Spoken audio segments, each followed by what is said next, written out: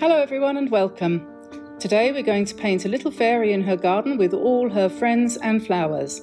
I'm Diane and I'd like to welcome you to my watercolour painting course, where we paint together every day on fun and helpful projects to guide you on your watercolour journey. Just subscribe and turn on notifications to make sure you get every lesson as they go up on YouTube, and you'll soon be making tremendous progress. So let's dive in. So here's my practice sketch that I did earlier this morning. A pretty little fairy sitting on a mushroom or a toadstool in the middle of a bluebell copse, let's say. She's got dragonflies all around her. She's got a ladybug or ladybird for companion. She's playing a gold flute, and she has a frog sitting at the bottom of the toadstool or frog stool, listening to what she's playing. So there we are. That's going to be our subject today, and I hope you like that idea. We've got fairies at the bottom of our garden here, making all the vegetables grow. There must be somebody doing it, because I'm not. Okay, so my materials today are going to be the following 6 colours. We've got cobalt blue, quinacridone gold, sap green, potter's pink, turquoise blue, and this one, which is quinacridone purple. May or may not use all of them, not quite sure yet. And I'm going to also use some metallic silver iridescent medium to give the whole thing a kind of ethereal air. So that's something that we're going to be talking about and using as we go on. I'm going to be using mostly my number 7 round nylon brush. I've also got my number 11 handy just in case, a palette for mixing my colours on, and for when I do the sketch, I've got my pencil, obviously, which is an HB STAEDTLER, I think, something like that, Faber-Castell actually, Faber-Castell.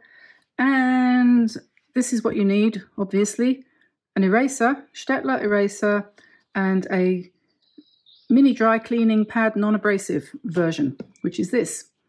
If you don't know what that is, I'll be talking about that later. So I'll be back in a minute when I have transferred this sketch onto my piece of stretched watercolour paper. So don't go away. So I've done the sketch and that's finished now. So what I'm going to do next, the next stage in my work process, is to trace that for you, and then we'll upload that onto the website, and you'll be able to pop on there, make yourself an account, and for free you can download the most recent traceables.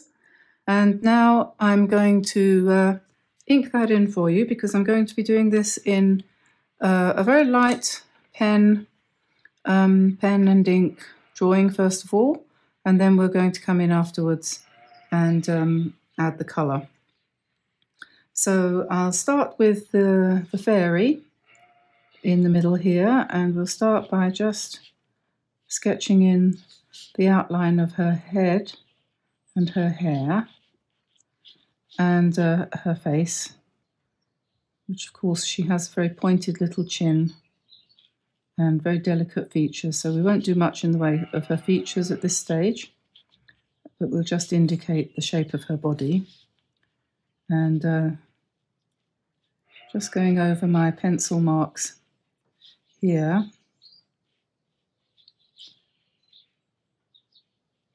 to draw in the details, because some of these details will be quite difficult to indicate with paint. So we'll just get her basically outlined in pen. So there's her shoulders and her little tunic top here, the little V-neck, and she's playing a little pipe, a flute or something like that. She's obviously just between notes there, and there's her hair. And then she's got her lovely petal-shaped wings behind her here, where we're going to use some of the iridescent colour later. And then here we have her her little dress, her tunic dress that she's wearing, which goes over her knees. And she's sitting on the dress like that. And then we have her little legs.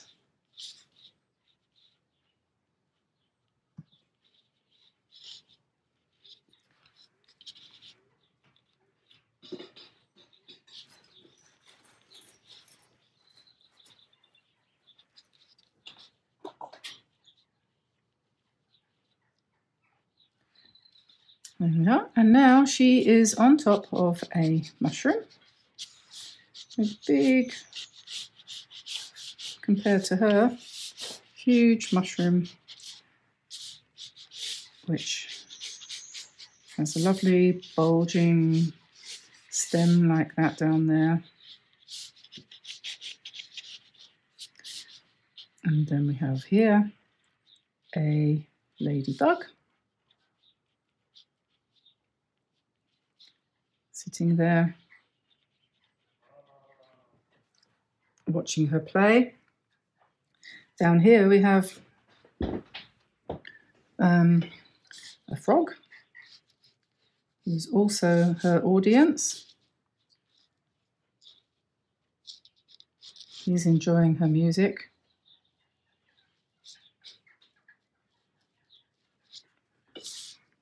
Give him a big eye.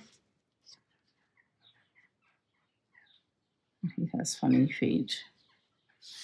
There we are.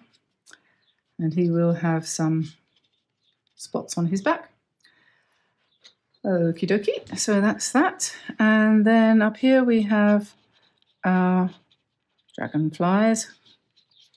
Can't have a summer's day without some dragonflies or mayflies, can we?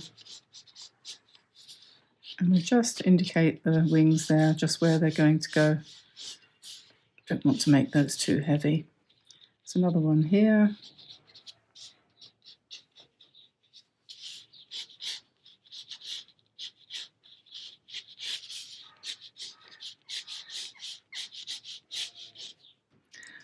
Bee. It's very, very hot here today. I was hoping to get this all done this morning before it started to heat up, but I didn't in the end. And now, any minute now, our shepherd is going to arrive to shear the sheep. So I'm going to have to take a break. But hopefully I should be able to get quite a bit of this done. One bluebell. 2.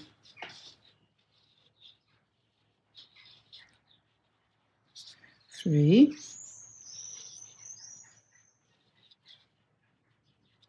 4. 5. 6. And then we'll draw in the stem of that bluebell. And up here too.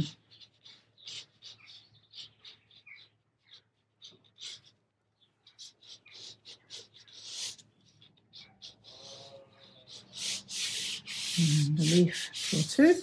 And then down here we're going to have a few bits of pieces of grass.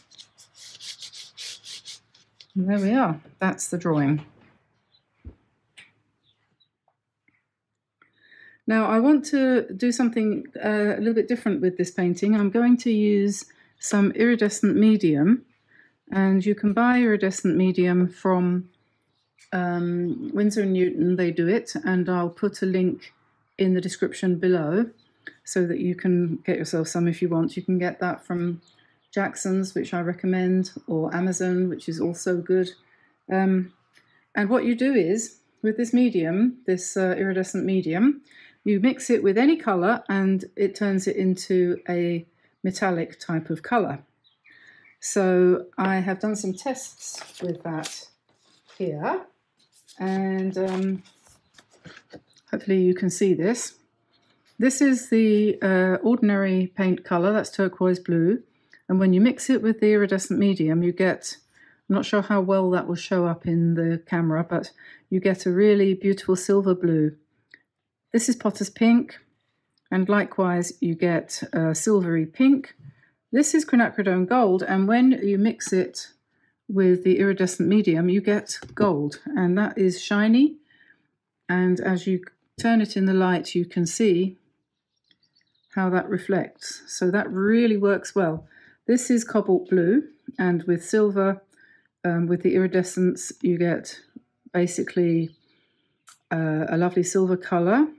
This is Winsor Violet or Quinacridone Purple, and with the silver medium, you get that. So it's all very exciting, and obviously, as you introduce more water and less pigment, you're going to get these paler colours here as well, but they've all got an amazing sheen to them. So if you just buy one bottle of iridescent medium, then you can turn all of the colours in your palette into silver-based metallic colours. You don't need to buy a huge set. I've been tossing up the idea of buying a set of iridescents myself, and suddenly realised it's not necessary. I can make them all as I go along, whatever colour I need. So that's wonderful. So as far as painting this painting goes, I think what I'm going to do is first of all, I'm not going to make the toadstool iridescent and the frog. They're going to be just ordinary colours, and the leaves on the bluebells. And the bees as well will just be Quinacridone Gold and black, and the ladybird will be red and black. But everything else I'm going to try adding a tiny bit of iridescent medium into, especially the wings of the fairy and the wings of the dragonfly, and we'll see how that works out. So first of all, I need to find my sketch with my colour plan on it, which is here. And I was thinking, okay, so the top of the mushroom, I was thinking I would paint in Potter's Pink.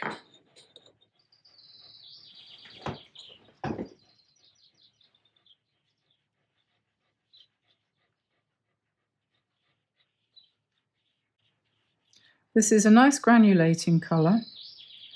As you put it on the paper, you see how it comes up with sort of bumps and bits and pieces as it falls into the texture on the paper. If you were painting on hot press, this isn't. This is a light cold press paper, and so the what do you call it? The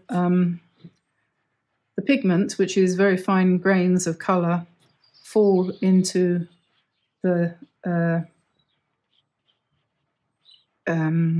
what do you call it? The indentations on the paper,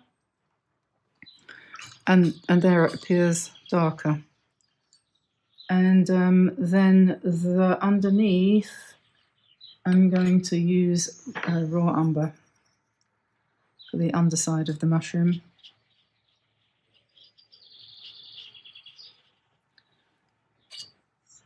And then I'm going to take that down like that, and maybe put a little bit of pink in the side there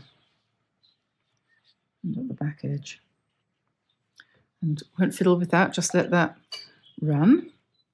And then my little froggy frog, he's going to be green. Mais oui, bien sûr, monsieur le grenouille.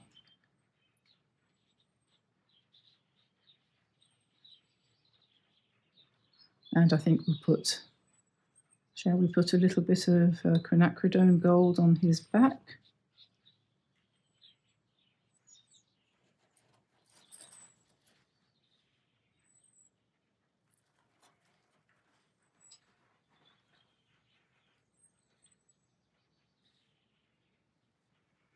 Let that run. And then the bees. So these are very tiny, aren't they? So black, yellow, black, yellow, black, yellow, black, yellow. Okay, and we have to let that dry. And now I'm going to do the leaves, a little bit of grass here, and then, because we're not going to do these iridescent, we'll just do some leaves.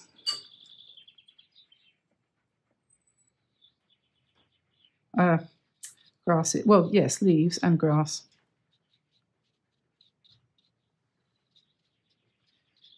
Something for the frog to sit on. I'll put some green on top of there, but that's not dry yet, so I won't do that. And then the stem for the blue bell, to make that quite a nice cheerful green.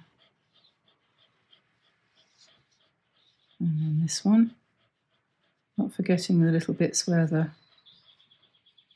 bells hang down if I've drawn them in. That one, for example.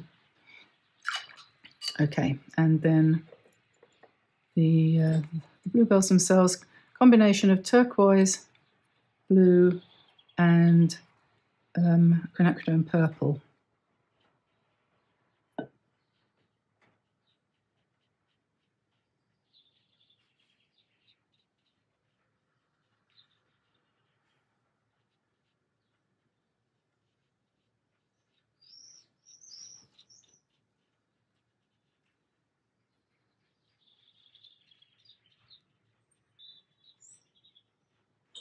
It's quite a pretty blue, that. Much nicer than just the turquoise on its own.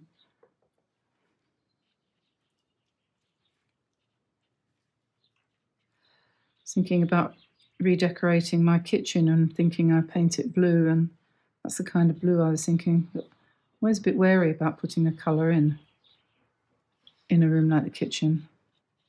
At the moment it's kind of sage green, which is easy on the eye, but starting to get a bit tired looking and needs redoing. So there we are, that's that. And so we need to then grab some black for the bee.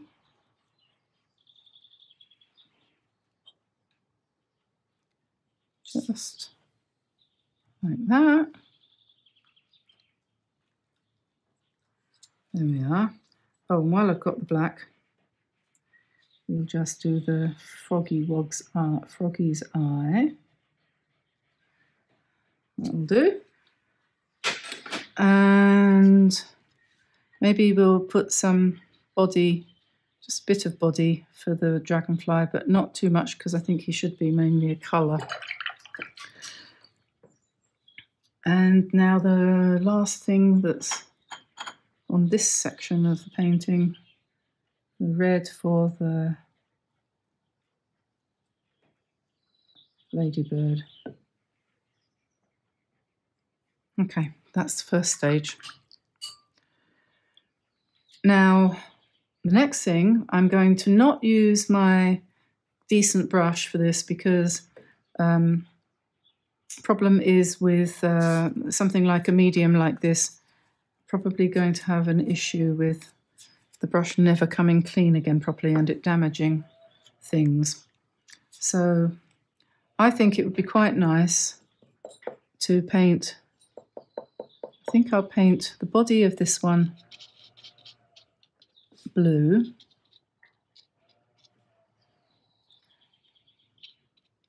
And then I'm going to mix the blue with some silver paint. And then I'm going to hopefully this will work.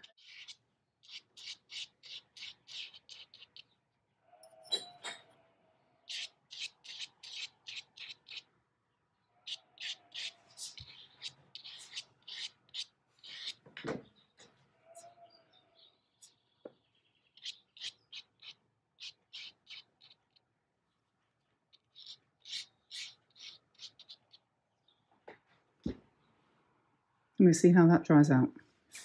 Okay, this has had a few minutes to dry now, and I'll just show you how the iridescence on the wings has come out. So that's quite nice. It's quite shiny and metallic looking. And later when it's dry, I'm going to put a little bit more iridescence on the body there. So now I'm going to carry on with the rest of the painting. I got interrupted slightly yesterday because a shepherd came to do the sheep, to shear the sheep. And so by the time he'd done, it was too late to do anything else. So that was the end of that day. Now this one I think I'm going to do in a very pale violet, iridescent. So just mixing a little bit of mauve into the iridescent medium there. Another way you can do this is you can actually paint the subject in the colour that you require first, and then drop the medium in on top, or not so much paint. What I mean is paint it over the top once it's dry. There we are. So there's the violet ones, and put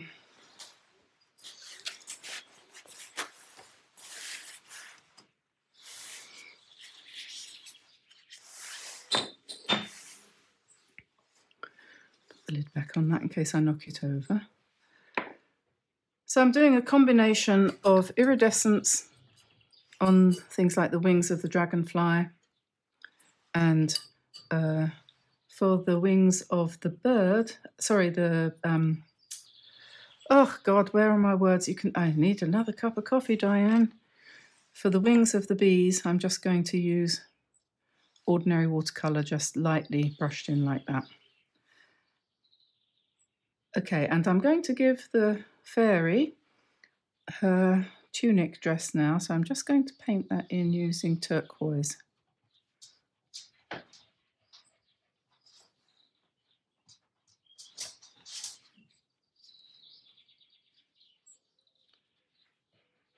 I'm going to go over the whole thing, the inside of her skirt as well as the outside, and then I'll drop some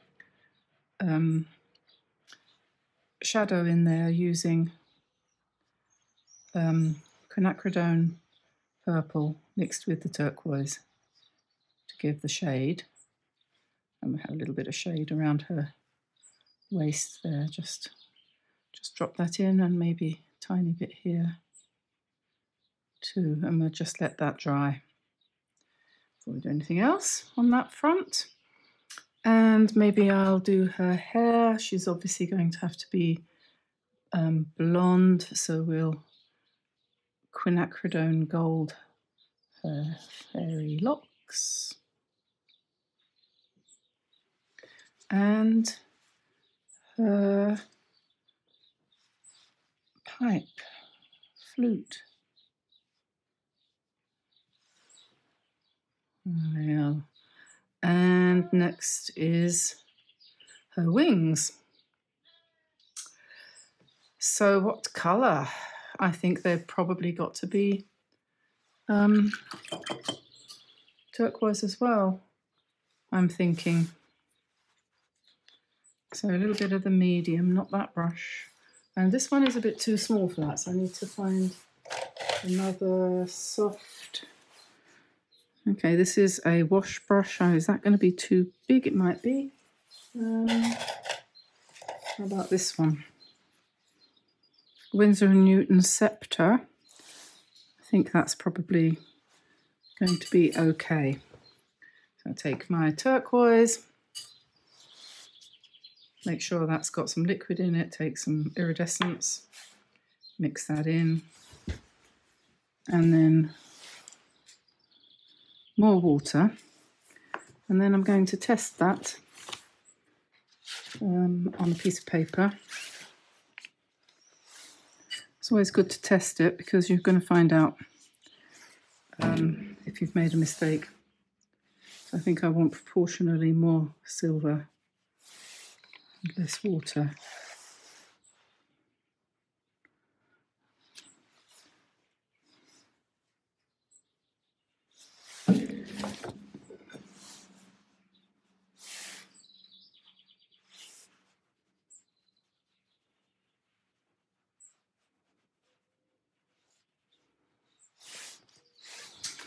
Okay, that looks all right. I hope. All very new stuff. So we're just going to give her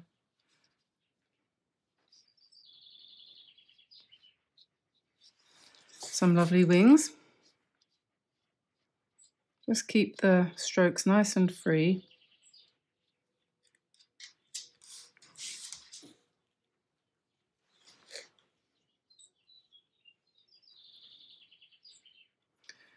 There we are. Is that what fairy wings look like?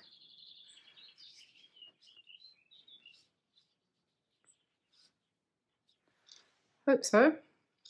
So that's those. We're getting there. Thank you very much, Winsor and Newton Scepter wash brush, square, flat, very nice. You can still buy those. This one's losing its coat at the end, so time to put some paint on there, I suppose. Okay, so back to my ordinary number 7 round brush, and going to just drop in a little bit of Quinacridone Purple for the body of that dragonfly. And that's dry now, so if we want to, we can always come in with a little bit more detail near to the body, a bit more shadow if you want. And similarly, we could do the same on the blue one over here, if you feel that's going to improve it. Matter of taste, really, how you want to do that. We can do the same for her wings later on. I'm going to use Potter's Pink for her skin. Yeah, I think that'll be all right with a little bit of burnt sienna in it, so she's got a little bit of a suntan. I think that'll be okay. Let's do her legs.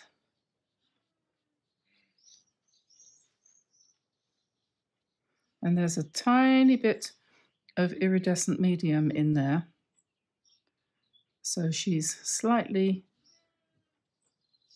shiny. There we are.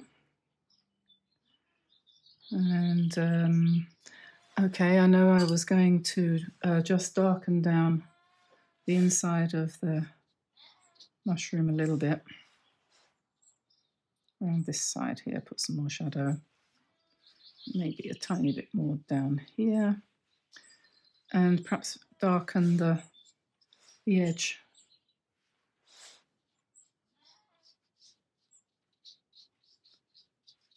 a bit.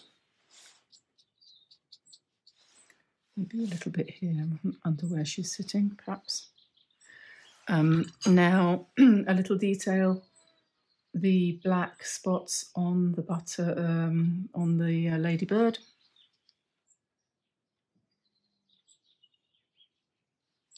And green spots on the frog. There we are.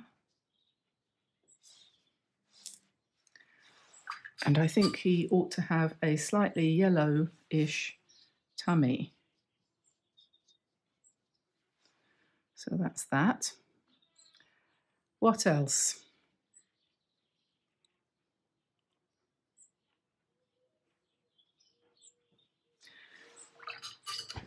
I think we're pretty much there. We could darken some of the shadowier areas of the fairy's skin. For example, the underside of her arms.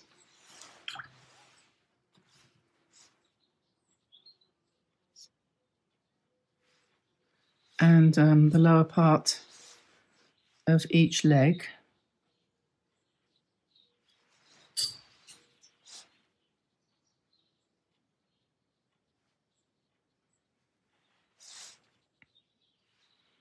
And maybe a bit under her chin.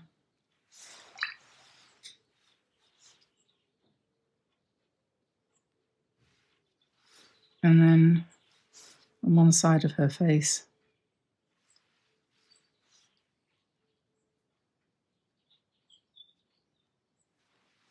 And when that's dry, we can put in her features.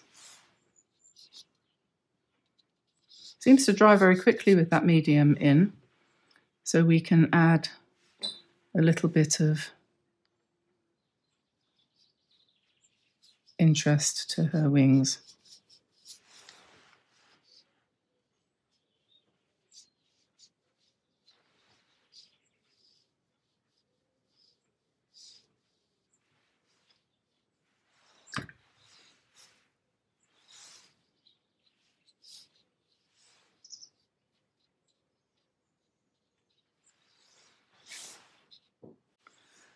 There we are, and I was going to do some slightly more iridescence there, wasn't I? I think I'm going to use just my silver pen for that. That could be easier. Just lighten that up a little bit. And over here. And then, yeah, I think, well, we could put some more silver on the wings there, but I don't think that's really necessary. Last thing is going to be the spatter element, and I'm quite happy to use turquoise for the spatter. So we'll cover her with some tissue paper and cover the bluebells with some tissue paper, and then we'll just do a little bit of blue spatter.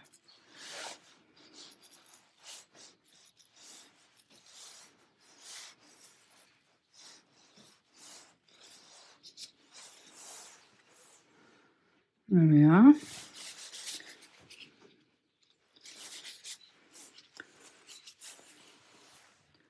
I haven't finished off her face quite because it's still a little bit damp, but there's nothing much needs to be done there really, just a tiny touch. You could play around with it a lot more, could add a few more details to the bees and to the foreground and the background and so on, but that's the basic painting finished now. And if I hold it up, you can see the iridescence on her wings, and hopefully you can see one happy little fairy there sitting on her toadstool. So there's the final painting, and I hope you enjoyed watching me paint this today and that you learned something. If so, click subscribe and give me a like, and come back tomorrow for another painting session. Don't forget to go to the website and download the sketch so that you can have a go at this painting, and please use the affiliate links in the description below if you're buying any new supplies. Thanks again for being with me today, and I look forward to the next time. And I'll just say bye-bye for now, everybody. Bye-bye.